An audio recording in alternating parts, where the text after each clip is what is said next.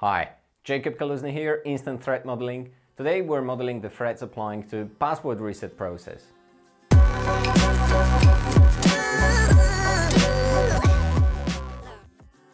Alright, users tend to forget passwords, and when they forget it, they need to reset it. Let's have a look at the example password reset process.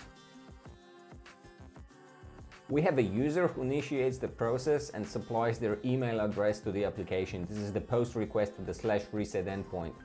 The system sends a reset link in an email to their mailbox. The user clicks the link with the token and the application verifies the token. The user is presented with the reset password form and they send a new password to the application. First, who are the attackers? Who are the threat actors? Well, this is easy because there are no roles assigned before the authentication. The only attacker is anonymous, another user who wants to reset somebody's password. In the first step, there is a post request to the /reset endpoint with just one parameter, email address. I can think of at least two payloads here. One is enumeration. If the system responds differently for an existing account and a non-existing account, I can take a public link of 1 million addresses and try to supply it to the application and find out which ones are registered in this application. The funny thing is that it may actually result in locking some of those accounts if initiating the password process results in immediate password change. The second payload would be an injection. Injecting some malicious input to the email address such as SMTP header injection may result in sending a copy of the reset password email with the token to the attacker's mailbox. Now we've received the email with the reset password link. The user clicks it. Now intercepting the traffic with man-in-the-middle scenario would be too generic for the reset password process, so let's focus on the token itself. Weak randomness of the token.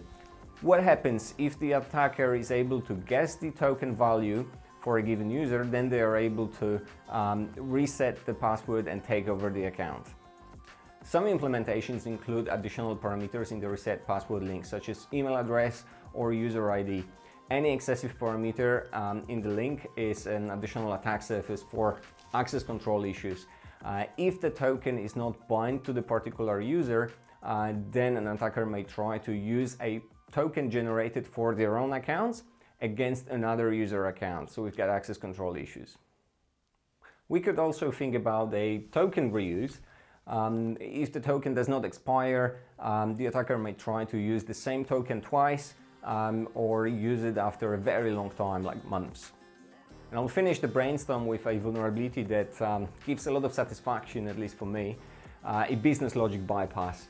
Very often the token is verified only in the second step when the user clicks the link, but not in the third step. So just executing the request to change the new password without any token here will allow to take over an account. And time for instant mitigations. No excessive output will solve the enumeration problems. We should also not change the account status before the user clicks the email.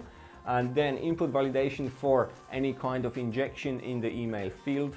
No excessive input. The reset password link should contain only the token, no email addresses, no user IDs. Proper randomness, such as UID version 4 to prevent guessing the tokens. Deactivation rules, so expiration time 1 hour, 24 hours, and it should not be used twice. And input validation, verifying the token in each step of the process, especially the last one. This was Instant Threat Modeling. Feel free to contact me to discuss your case. Thanks.